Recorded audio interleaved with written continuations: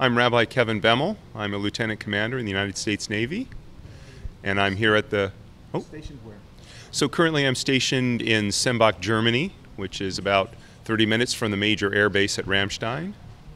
And I work at the Navy's Warrior Transition Program, where each week we have between about 25 to 30 to as many as 200 sailors coming back from South Asia or Africa, and we're a waypoint for them. So they come to us to decompress, to take a little time to reflect back on their deployment experience and get some thoughts about what reintegration back home and in their communities and their jobs will mean before they move on then to our headquarters in Norfolk, mustering off of active duty and back into their civilian life. What sort of carriers or ships are they coming off of? So typically they're actually not on a ship. Most of these sailors are land-based.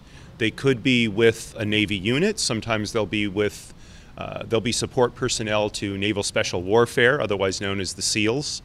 Or they could be with an Army or a Marine Corps unit or an Air Force unit doing intelligence work or involved with flying UAVs, unmanned aerial vehicles.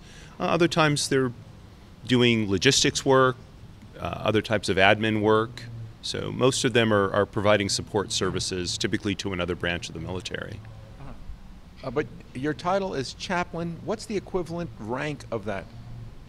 Well, so a chaplain can serve at any rank. I started out as a lieutenant junior grade, and I've been promoted twice to lieutenant commander now, and I'm actually waiting for the board results in February to see if I get promoted to commander, which in my case that'll be my terminal rank, because by the time I'd be eligible for another promotion, I'll be too old and the Navy will have told me to go home.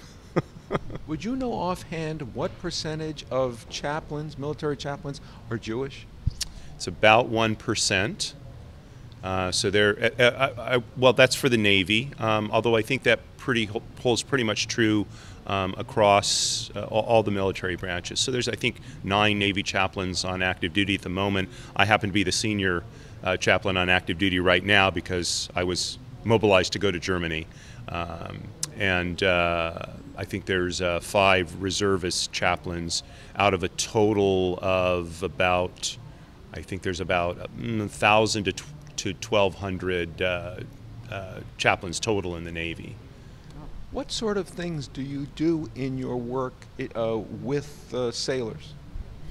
So at the Warrior Transition Program, it's a little bit different than you would have at a typical unit. So because our primary mission there is to help these sailors go through their transition from military life back to civilian life, we're very focused on several core issues. So I happen to be responsible for the workshops that they go through to contextualize their deployment and then look at issues going forward, reuniting with their family and workplaces and such. So I both work on the content as well as training the other facilitators to run those workshops.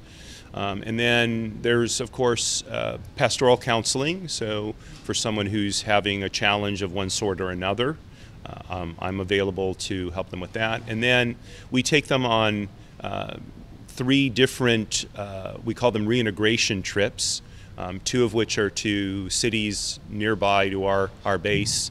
And it's a time for us to kind of informally engage with the sailors, give them a chance to talk about whatever's on their mind, and also give them a chance to get used to being back into an environment that's more similar to what they would have come out of when they left home, as opposed to a more austere environment in, say, Djibouti in the Horn of Africa, or Afghanistan, something like that. It sounds like a lot of your work is social work, would you say? It is social work, and as a chaplain, so there's always a spiritual underpinning to it. But for example, when we get augment workshop facilitators, oftentimes they will be clinical social workers, and they're very good at doing this type of work because they understand the social context that these sailors are going to be moving through. And then we also have healthcare providers who fill a similar role to mine. Obviously, they're more concerned with physical health than they are mental and spiritual health. So, in terms of the pastoral counseling, how much pushback do you get from a Christian who may say, well, you're even of my faith? Never had that happen even once. So, first of all, they're generally coming to me to talk to me, so they know I'm a rabbi. But oftentimes Christians will come to me specifically because I'm a rabbi, and they want to hear kind of my take on their issues, or sometimes it's my take on a scriptural matter, just as a matter of sort of intellectual interest. Although, throughout my career, the people most likely to come see me are of course, the Jews in the military, but I also get the non-religious people, and Muslims tend to come see me as opposed to a Christian chaplain, because Judaism, especially in its more traditional aspects, is a legalistic faith, and of course Islam is as well. So there's a sense that I can understand, for example, their need to keep the Muslim dietary laws and their need to pray several times a day, that sort of thing. And to what extent does the Army observe those requests? Well, so all the branches of the service do their best to accommodate those kinds of religious needs. They're always subject to the necessity to meet the mission. So for myself, I've never had any particular difficulty, for example, keeping kosher. But as I tell people, I didn't join the Navy for the cuisine, so I ate a pretty, basic diet. And same with Muslims that I've dealt with. We're not having the most fantastic fare that you've ever had, but we're certainly getting nourished and able to, fulfill our religious obligations as we choose to. And so the military is as flexible as they can possibly be in accommodating those kinds of requests. On that topic of interfaith, are there also Muslim chaplains? There are. At the moment, I don't believe there are any Muslim chaplains in the Navy. So on my first tour of duty that started back in 2006, I was in Okinawa, Japan, and we had a Muslim chaplain there. We were pretty close friends, and it was really a fascinating interchange that the two of us had. The discussions we were able to have. He had studied Talmud, during different points in his career, and so we were able to really have very much of a meeting in an intellectual sense, and so there was, when I was on Okinawa, I was also the brig chaplain. Brig is Navy for jail, and there was a prisoner there who was Muslim. I won't go into the circumstances; they were very, very unfortunate. But I was called in to talk to him because they were afraid he would commit suicide, and through working with him to get through that issue, we became actually quite close friends. And the joke around the brig was the Jew and the Muslim get together or get along better than any two other people in this place. So the military is really it's that kind of atmosphere. Where people have a lot of mutual respect for each other. So that's, I think, one of the things that keeps me in the military, and one of the things that makes my work most rewarding. So, from the Air Force, there was a book written by Mikey Weinstein, who has a group you may be familiar with, about trying to keep religion out of the military in terms of forcing or coercing, as happened at the Air Force Academy. What kind of prejudices do Jewish service members face? I have never encountered, either personally or on behalf of another service member, prejudice against Jews in the military. There have been misunderstandings, but I don't think it was directed specifically because the person was Jewish. For example, in the Marine Corps, the idea of wearing a head covering like a yarmulke and uniform has been quite controversial, but frankly, the Muslim chaplain that I mentioned a few minutes ago, he came in for a much more difficult time about that than any of the Jewish personnel did, and in fact, I was involved with helping resolve that issue on his behalf. So, you know, there are misunderstandings, but I think that honestly, not so much against Jews. Unfortunately, to the extent that there is, it's typically targeted against Muslims. How about any prejudice within the chaplaincy itself towards non-Christian chaplains? You know, we're such a small number that generally you don't see that. The rivalry in the chaplain corps tends to be among Christian denominations. Oh, really? Yeah, typically between more mainstream versus more evangelical denominations. So the same kind of thing that you see, you know, in civilian society. I mean, the military, after all, is a product, right, of our society. So there are, you know, doctrinal differences, and those sometimes are played out within the chaplain corps, unfortunately. So. You mentioned wearing a kippah. Do you wear one yourself? I do. You aren't wearing one now, are you? I am. Yeah. Could you show us? Could you show one? Sure. Yeah. There. Oh, look at that. Now, for many people in the American military service, are you the first kippah-wearing American they've ever seen? Many times I am. Yes, I may in fact be the first Jew that they've met, as far as they know. You know, most Jews in the military. First of all, there's a very small number of Jews in the military, and the vast majority of them do not wear a kippah. So, well, and don't necessarily self-identify for various reasons of their own. You know, because I wear a kippah, they know for sure that I'm Jewish, and like here at the conference, I've had many people come up to me to shake my hand and say, "Wow, it's so nice to see, you know, an American service member wearing a yarmulke," right? And you know, they're just kind of delighted because they've never seen it before. So. And does it signify a tolerance of the military that we are welcome there? I think so. You know, it unfortunately wasn't always the case, right? I mean, even as late as the 1980s, President Reagan was fighting this battle against prejudice, specifically in the Navy.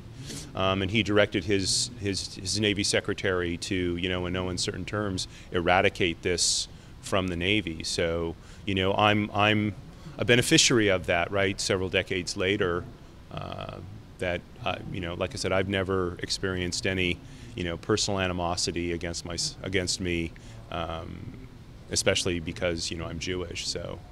Do dog tags still indicate the religion of the person who wears them?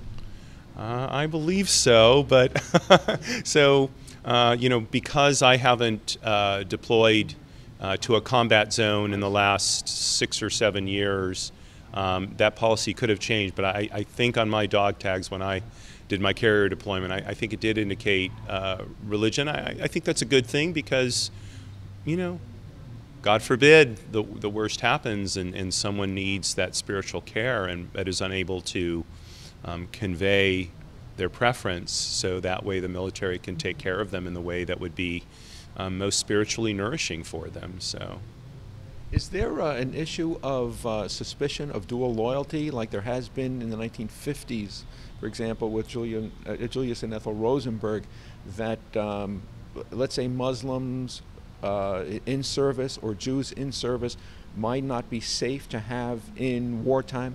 I mean, as a Japanese, of course, during World War II, right. Have you noticed that in your service? No, honestly, I really haven't. So with the recent announcement that the United States would move its embassy to Jerusalem. I did get a number of people asking me what I thought about that, and I'm sure they were asking me that because I'm Jewish and they wanted, a Jew's take on that issue. But I don't think that was any indication of that they felt that somehow I had divided loyalty or anything like that. I think it was a genuine interest to hear, a perspective of someone who might reasonably be thought to have a real stake in that question, right?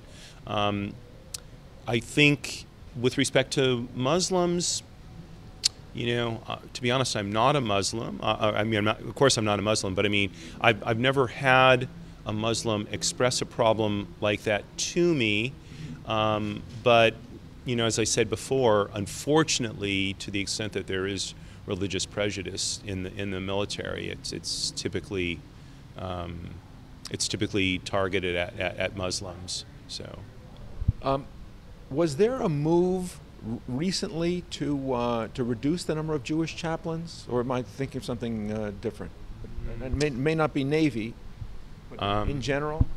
I don't follow the other service branches that closely. I'm not aware of any of that happening in the Navy. Quite to the contrary, I think all the service branches would like to have more Jewish chaplains, more Muslim chaplains, and more Roman Catholic chaplains. Those are the three denominations that historically chaplain corps have been, most interested in finding out. And in fact, I'm a beneficiary of that because I went to join the Navy. I was 42, 43 years old, which was the maximum age to join is 40. And the reason I was able to join nonetheless was because they wanted Jewish chaplains so badly, they were willing to give me an age waiver. So. Of course, then they sent you to Germany. Well, first they sent me to Okinawa. Oh, okay. And in fairness to the Navy, I volunteered to go to Germany because the reality is if I hadn't gotten selected to go to Germany, I probably would have gotten sent to Djibouti or Gitmo or someplace that was much less pleasant, where my family could not come visit me very easily. So you're there without your family? I am, yes. Now, what's it like being in Germany? I mean, living in Germany. Well, I mean, as a Jew, right? Especially, we just had Holocaust Remembrance Day, and so, and I imagine that in Europe you have visited the cemeteries in France and seen the graves. What's it like for you to be in modern day Germany? Well, maybe it's me. I've found the German people to be very warm, very welcoming. They can be reserved at first, but once you kind of get through that initial reserve, they are very warm people. I don't speak German, but from time to time will listen to German radio, and I can catch little snippets of things. And there is a very, very profound concern about any indications of anti-Semitism in their society, and it is very, very thoroughly condemned. So. I think that because of their past, they remain very, very sensitive to that issue. I traveled to Paris in January with my wife and daughter. We took a little leave, and and I was told you have to be careful around Paris, and this, that, and the other thing, and yet I don't know, I wore my kippah wherever I went, and we had a lovely time, and the Parisians were as friendly as could be, and I saw other Jews there, some of them with their tzitzis out and wearing their yarmulkes, and so I don't want to say that there aren't problems there. I'm sure there are. The news reports, of course, say so, but I think that perhaps some of these things are a little. Maybe they were a little bit exaggerated. How about being an American? Is it tougher being a Jew in Germany or France, or is it tougher being an American? Wow, that's a great question. I mean, when you're out of uniform, when people are not giving you the respect the uniform commands. Well, so I guess probably the highest compliment I can get is when I'm out of uniform, people think I'm a European. I guess because of the way I dress. Because you have blue eyes, they might think that you're German. Maybe, perhaps. And I don't go out of my way to sort of push in people's faces that I'm an American. I want to be a good guest in their country, and so as I would want people to be a good guest in here in our country, right? So I think that's one of the things that Judaism teaches us, right? Is we want to be good hosts and we want to be good guests. So I've typically when Germans, for example, find out I'm American, the response I get is, "Oh, you're from America. Where are you from?" Oh, I was in a cafe one day with some of we call them redeployers. These are the people that come to our program. We were sitting with a few redeployers, and a German man and his wife walked in, and he was kind of looking at us a little bit like, I wonder, I think he was trying to figure out, could they be Americans kind of thing, And so finally he looked at us, he says, are you from America? And we said, yes, we are. He said, oh, America, what a great country. My brother moved there years ago. And all he wanted to do was talk about America, and, so. And show it that he can speak English. Yeah, I think so, yeah. But I think, too, he wanted us to feel welcome to his city, so it was good. Yeah. Have you been to any of the World War II commemoration services or ceremonies? Unfortunately not. Not yet, yes. I mean, we're trying to plan a trip to Bastogne, for example. The officer in charge of our program has a keen interest.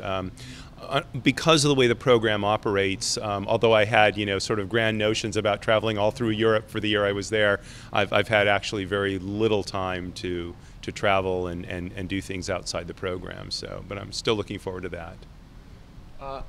In summation, for non-Jewish viewers, while Christianity does advocate spreading the good word, does Judaism advocate spreading Judaism to non-Jews? No, Judaism is not an evangelical faith. So I think one of the aspects of Judaism that makes my job, less threatening perhaps, or certainly easier for me to pursue, is that I have no imperative to convert someone else to Judaism. No matter who the person is, they have the ability to make a close connection with God in the same way that I do, as a rabbi. So those things don't matter from a Jewish perspective, and so I don't need to get involved in any of those issues. I can meet people where they're at, and really, help them from their place, as opposed to potentially having, some sort of other agenda, if you will. And that having been said, while occasionally you will hear of Christian chaplains trying to proselytize service members, it's extremely rare, and even then, in many cases, it's a misunderstanding, I think, between the chaplain and the other person as to what they intended to do. So, Rabbi Kevin Bemel, thank you for speaking with us. If people wanted to follow you on social media, or do you write and publish anywhere? So I do. I blog at bemel.com, Bemel.com. I'm not posting any new material right now because of the work I'm doing in Germany, but lots of material there. And I'm on Twitter at Kevin Bemel, and I'm on Facebook at Navy Rabbi. So be happy to have your viewers get in touch with me if they have any questions, or if there's something I can do for them, by all means. Very nice. Thank you so much. You're welcome. Okay. Pleasure.